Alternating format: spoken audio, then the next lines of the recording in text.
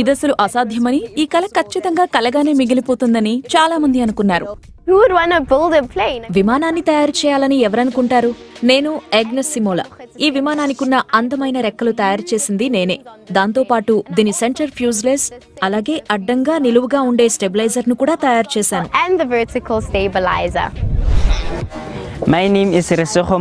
నా పేరు రెసెగో మొరాకో. నా వయసు 18 ఏళ్లు.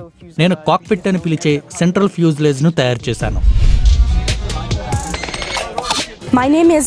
నా పేరు లీసిగో గోషెంగ్. నా వయస్సు 16 ఏళ్లు. నేను కూడా ఈ విమానంలో రడా అని పిలిచే వర్టికల్ స్టెబిలైజర్ తయారు చేసిన బృందంలో ఒకరిని. ఈ విమానాన్ని తయారు చేయడం అంత సులభమైన పనేం కాదు. చాలా సవాళ్లనే ఎదుర్కొన్నాం. ఎందుకంటే మాలో చాలా మంది పాపర్విట్ ను ఇంకా అనేక పరికరాలను ఈ పని కోసమే మొట్టమొదటిసారి చేత్తో పట్టుకున్నాం.